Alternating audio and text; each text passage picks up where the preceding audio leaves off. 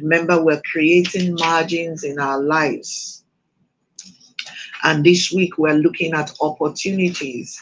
Who would have thought that opportunity is an invitation from God for us to create, to make room in our lives to be who He wants us to be? Who would have thought so? But today I want to show you further. I believe that yesterday we had a fantastic time just looking at what opportunity was about. This morning I want you to go with me to Luke chapter 9. Let's begin by opening to Luke chapter 19, verse 11 to 14. Luke 19, 11 to 14. Part of what we talked about yesterday, we actually really focused on the definition of opportunity. But today I want us to look at something I've called call and response. I want you to see that the power in an opportunity is in how you respond to it. So in Luke 19, verse 11 to 14, it says, and as they heard these things, he added and spake a parable, because he was nigh to Jerusalem, and because they thought that the kingdom of God should immediately appear. He said, therefore, see, I can preach a series on, and they thought that the kingdom of God should immediately appear. Maybe I should actually preach a series on that. But that's not where we are today. He said, therefore, a nobleman went into a far country to receive for himself a kingdom and to return. If I were you, I would put that, I would underline the word to receive himself a kingdom, but more importantly, circle the word to return and to return. And he called his 10 servants and delivered them 10 pounds and said unto them, occupy till I come. I want you to underline or circle, occupy till I come as well. But his citizens hated him and sent a message after him saying, we will not have this man to reign over us. An opportunity is only as good as how we respond to it. It is wisdom to recognize an opportunity, that an opportunity is just another thing until you proactively respond to it. The power of your opportunity is in your response. Whatever opportunity the God of heaven brings your way, there is a day to render an account. Whether he brought you into the presence of a man, or he put money in your hands, or he brought you to a position of power, or he gave you the opportunity of parenting, whatever opportunity God gives to you, there is a day where we would render account. And in rendering account, what God would ask is, what did you do with that which I put in your hands? Whether he planted you in a particular neighborhood or he put you in a particular congregation, it will be required of us to render an account what we did with that chance or that opportunity. Yesterday, I told us that time and chance happen to everybody. So there's not one person here who would say to me, they don't have opportunities. The reason why you think you don't have opportunities is because you think opportunities look a certain way. And when you see that opportunity doesn't look the way you think it should look, you begin to think that you don't have opportunities. As we saw in the scripture above that we just read in Luke 19, the men were presented a unique opportunity. Their master was going away to receive a kingdom and to return. And he said to them, do business till I come. Do business till I come. Occupy till I come. He says, they said, but his citizens hated him and sent a message after him saying, we will not have this man to reign over us. They saw an opportunity, they refused to embrace it. And where, the power in this scripture is in that place where they said they thought that the kingdom of God should immediately appear. The Jews always thought that when they were told that they would have a Messiah, they thought that the Messiah, alluded to it yesterday, we come, sitting on a throne, would have very great military strength, and he would just level every other nation that antagonized them, and then they will become a superpower on earth. So they did not reckon or bargain for a boy or a child who was born in a manger. They did not reckon or expect that their King of Kings would be wearing a crown of thorns. Those things did not make sense. They did not think that their own Savior would be trekking, that their Messiah would be limited just the way they were limited, that their Messiah would shed tears, he would weep at some point, that their Messiah would be angry at them. So they looked at it and they didn't understand the coming of Jesus Christ. And that, because that was this parable was about that. But if we take it and we put it in our present day condition, when God calls a man and brings a man to an opportunity, opportunities don't look like what we think. A lot of us think opportunity will be wrapped up in dollar and pounds and euro notes. That's not how opportunity shows up. Opportunity always shows up as a stretch, as work, as things you have to do. But I go ahead of myself.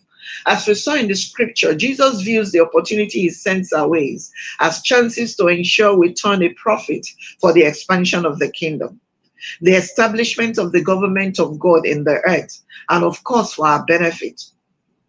Opportunities require conversion to become resources, and then they become profit. There is a great power in responding to opportunities with a posture that announces that we have something to give before we begin to receive. A lot of people think opportunity means take, receive, but real opportunity would require you to give first. That's why before you make big money, you have to make risky investments. Let me go on. The power of your opportunity is in your response. If we go back to Luke 19, the nobleman was going to go into their kingdom was an opportunity for those men to step up to a new level of living that they probably had never experienced before. Instead, they resisted what God has sent them, even without giving themselves the time to understand what it was that was at stake. If the power of an opportunity is in your response, the potency, if the power of an opportunity is in your response, the test of opportunity is understanding the potency of the moment. You must, because sometimes you say, okay, I didn't respond properly. This is with benefit of hindsight. I did not respond properly to that opportunity because I did not understand it. When we get to the table of regrets, that's what we say. But I'm saying to you now that, that's why the Bible says, get wisdom, and in all you're getting, get understanding. I have learned as I have grown, that is after missing tons of opportunities, I have now arrived at the wisdom that lets me know that the response, the initial response to any opportunity for me should never be no. That the best response is to say, give me time to figure it out, or give me time to think on it, to get into a room and do my best to understand what the opportunity means. Does this make sense? So the test of opportunity is understanding. That's where the potency of an opportunity can be drawn. If you do not understand the dynamics of an opportunity, it will always look different from how we think opportunities should look. Does that make sense? Now, I did a bit of a research yesterday and I just focused on Apple. And I want to show you two examples. There was a guy called Nola Bonnell. And when Apple was going to float the first time, they offered him Apple shares for 50K USD dollars, United States dollars. They asked him to invest $50,000 in the opportunity of Apple. And he passed it up. He refused. He didn't understand that technology was the future. And he said no, that he wasn't going to invest. If that man had invested $50,000 in Apple, today those shares would have been would be worth at least $480 billion. If he had invested for 50K, today at least those shares would have been worth $480 billion. There was another guy called Ronald Wayne. I think he initially he worked with Apple at the initial stage, and he had 10% shares. Do you know how much he sold his 10% shares for? He sold his 10% shares for Apple. The moment Apple started and someone said, I wanted shares, he sold his 10% shares for $800. And then he sold every right to everything Apple that he had for $1,500. So he had 10% of Apple shares then, and he had some rights, maybe, you know, to be a voice within Apple. And he sold everything from $2,300. Guess what? If he had kept his 10%, those 10% will be worth at least $40 billion today. Now, I'm using these ones because research have, you know, we have research that have shown what these men walked away from because they did not understand opportunity. Now, let me tell you that if you will be sober today and do the work of thinking through things you walked away from in the lifetime of an opportunity and you did not embrace it, you may not have walked away, as it were today, $40 billion, but you've walked away from many things. The reason why believers especially, who are meant to be the wealthiest, because we are covenant people and not the wealthiest, is because we don't seek to understand opportunities. We look at everything through the filter of do they carry Bible? The moment you look at it, there's no Bible involved, you walk away from it. Does that make sense? Opportunity. You can never fully figure out opportunity by its reputation. You must make the effort to understand opportunity for it to yield anything to you. The people who were given money in Matthew 25 were told to do business. The master was going to come back. The one who received 5 talents, the 5-talent man went to work. The 2-talent man went to work. The 1-talent man looked at it and said, I'm afraid of my Oga. If I do it and I don't do much with it now, he will come and will be angry. He went and he buried it. A lot of us have buried opportunities when we should have taken them. A lot of us, how did Coach Anna become my coach and my sister and my friend for the rest of our lives? I went to a bookstore in Ikeja and I saw her book, Woman Act Now. And that had a big smile in front of it. And I just felt pulled to it. So I picked it up. As I was reading, I was researching her. Then I stumbled and in the pages of the book that she ran something even called Woman Act Now. And then I went online to look for her. It wasn't even like today that every information is at your fingertip. But I found her.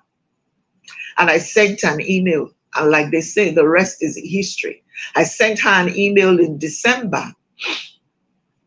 And in July of the next year, she was in my house in Lagos. Opportunities. I need that contact shaking. If it was today, I probably would not be that unsure of myself. But I knew something was pulling me in that moment. This is an opportunity. Do not miss it. This is an opportunity. Do not miss it. I must have bought 250 copies of that book within 3 months. I gave to everyone I knew. I'm sure some people did not open a page of that book because it was a gift. But it was a ton of opportunity for me. I saw it and I took it. I wish that I had taken every other opportunity the way I grabbed that one with my 2 hands. Opportunities are indeed, Chika, divine moments, and we need to learn to embrace them. The first time I taught on the subject matter of opportunity, I began with the expression, opportunity will always show up in work clothes. As a matter of fact, I'm going to do homecoming for March. I'm going to dwell on opportunity. I'm going to come at it from another angle, not, I'm not, yes, scripture, but I'm going to make it a master class. I know, and I many years ago when I started to teach on opportunity, the first thing I would say is that opportunity always turned up in work clothes. Opportunity will always show up in work clothes. And many have turned away opportunities because of his reputation or what they thought was his peculiar configuration in the moment. We had no clue what it had because we're not patient enough to dig into it and find out what was inside. We saw what it looked like on the outside and we concluded that it was going to be hard to pursue. We concluded that it was not meant for people like us. We concluded that, and we walked away from opportunities. The Bible in Proverbs 25 says, the purpose in a man's heart is like deep water, but a man of understanding will draw it out. A man of understanding will draw it out. A lot of us, let me tell you what understanding will do for you. Understanding will unveil for you the potential of an opportunity. Let me say that again. It just occurred to me. That's why I'm writing. Understanding will unveil to you the potential of an opportunity.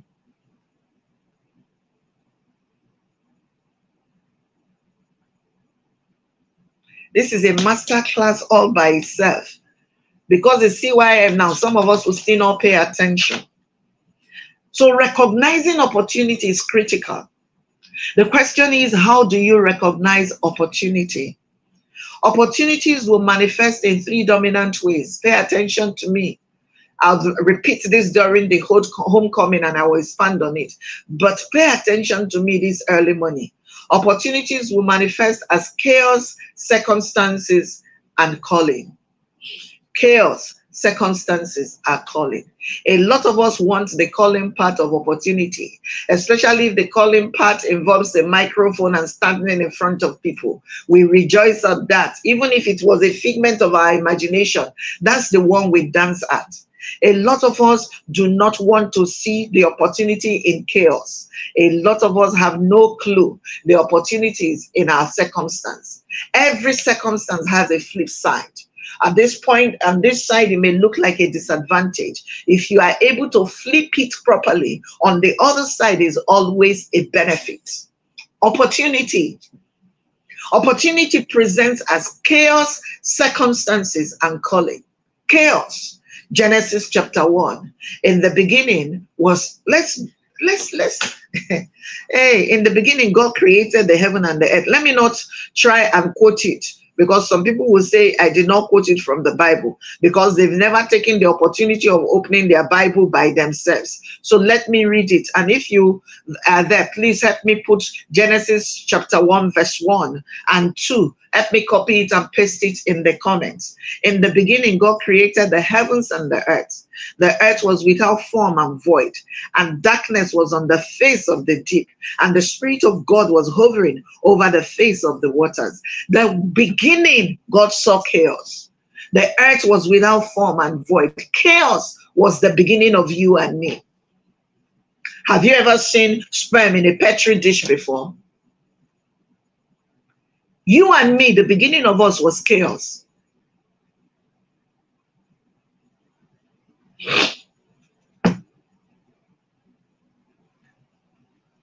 So, if God saw the word that it was without form and void, the earth was without form and void, and darkness was on the face of the deep, and he released his Spirit,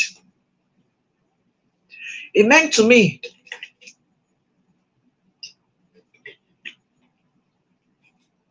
that God saw an opportunity for better and he took it. Every great thing you will do, even when you close your eyes and you see the final product and you are excited about the final product, when you open your eyes, it is messy. A lot of us run away from the mess because we do not understand that the mess is the first part of the message. We see it as a test and we run away because we do not embrace the fact that the test is the first part of a testimony. Opportunities would present itself, chaos, circumstances, and calling. If you attend homecoming, I will break it down for you. When I looked at the accounts that were recorded in Matthew 25, the entire Matthew 25 is a chapter on opportunities.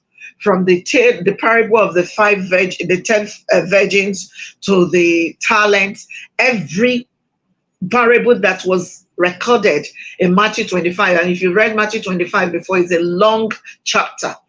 Every single one of that thing, conversation that Jesus had in Matthew 25 was about opportunity. It was about opportunity. If your marriage will be great, it will first be messy. If your children will do well, they will first mess many things up. And this is a shout out to parents who entrust their children to me. I was talking to one of my daughters yesterday because she's now become my daughters because her mother entrusted her to me and she's going to turn 23. And I said to her, you are still allowed to make mistakes. You are still allowed to explore. You are still allowed not to have a clue at 23. Don't beat yourself up over what you are yet to understand. Every greatness will begin with a mess. People who have no clue. People who have to figure things out. Why do you think that's why every great gadget today first went through what they call the beta phase? That is the beta testing phase, where they bring the thing out and they put it in a room and they test it. Why do you think that testing, pharmaceuticals have testing seasons where they take new drugs and they look for people, they pay people to test the drugs on them? Because they could have thought that the drug would do XYZ and it ends up not delivering on that thing. So they pay people and they say, do you want to be that person who would come and would test the medication on you because you have a particular ailment? Because every great thing is born out of chaos, circumstances, and calling. But believers like calling. And God called me chaology. In fact, that word, I'm going to borrow it. God called me. We like the calling beat. But have you taken a look at your life when he called you? I know what my life looks like when he called me. Yes, clinical trials. Thank you. See, the people that went to school keep giving me the right words. Do you understand that? Do you understand? I know what I was like when God called me. I know what my life looks like.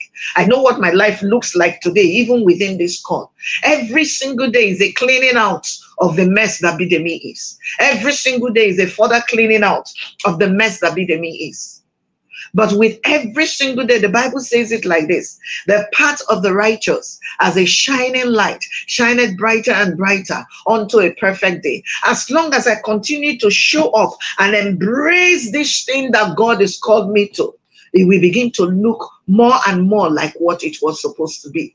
We had a meeting on Sunday and we were making plans. Tiny the world was making certain plans, and people were, I'm sure they will think, are you crazy, this girl? I'm not. I'm just embracing the opportunity that God has brought my way in the many ways that I can.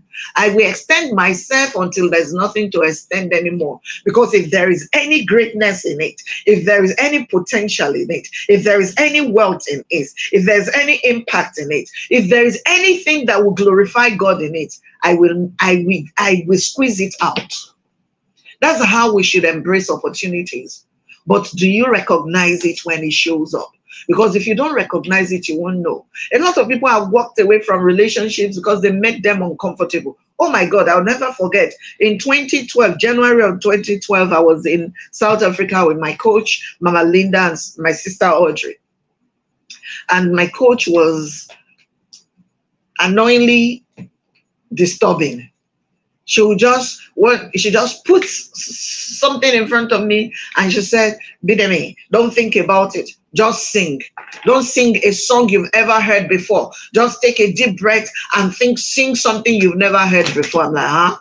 Coach, I don't even like to hear myself sing, not let alone to want to sing a song I've never heard before. She said to me, she said, go to zero. That's how she would say it. She said, go to zero. Now, breathe in, take a deep breath, exhale, and then just open your mouth, close your eyes, and sing what you hear. It was too disruptive for me, because the first time she said it to me, the second time, the third time, the fourth time, I kept thinking to myself, oh my God, I'm going to open my mouth and I'm going to speak nonsense. I'm going to sing nonsense. The words will not make sense. You know, I kept thinking how it will sound. And because of that, first time, second time, third time, fourth time, of course, I would open my eyes after a minute and say, Coach, I can't do it. And she'll be like, no, you can do it. Eventually, one day, because we're there for about 10 days or 12 days, I don't remember. One day in that time, one morning, we're seated by the pool and she thrust that thing in front of me again. And she said, you can do it. I know you can do it. It's in you. And I closed my eyes and I started to sing.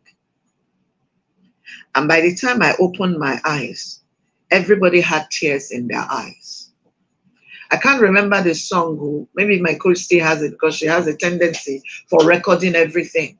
But I closed my eyes and I actually just allowed myself to go deep in.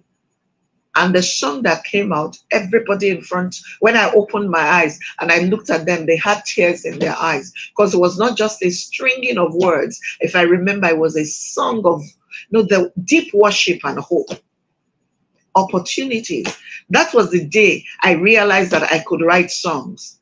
And I'd written only one song in my life that has been done, but it was a pretty powerful song. The point I'm making, my brothers and sisters, is you can never tell how far God can take you unless you embrace what you don't quite understand 100%. Seek to understand it. So even when I talk about understanding, you may not understand it 100%. I promise you that one talent man buried his talent because he had no understanding the potential that was in it. The man that had 5 went to town. The Bible said he declared 5 more talents as his prophet. I have read that scripture many times. And what I realized is that it was what he said he made that the boss agreed he made. So it was possible he made 7 more talents. But he said, oh, I made 5 more. And his boss was glad he made 5 more. Here's the point. Every time you embrace an opportunity properly, and you give it your all and you work it, the margins you create in your life, first of all, make your own life easy before they touch anyone else. You are the one that comes into ease first and foremost before anybody else. So believers need to invest a bit more. We are too afraid of investments. Believers need to invest a bit more. When you have one person in your congregation who embraces the risk of investment, because remember I talked to you about risk yesterday, what do? We usually think that just because we do not understand what he's doing, we think that he's doing something illegal. Opportunity. Today, I want you to spend 2 seconds and recall those opportunities that you did not embrace and feel ashamed for yourself today. You are allowed to just feel ashamed for yourself this morning and make a commitment that next time, before I turn an opportunity away, I will seek to understand it. Don't shut things down because you don't understand them. Don't shut things down, on a whim because they don't look like what you are used to. Always seek to understand. You hear me? Do you understand? If you're on this prayer call and you're yet to give your life to Jesus, please give your life to Jesus. Yesterday, I told us that the greatest opportunity that mankind has ever encountered was the opportunity of Jesus Christ, the gift of the Son of God. So this morning, if you're yet to give your life to Jesus, give your life to Jesus. How do you do that? Pray with me and say, Lord Jesus, I give you my life.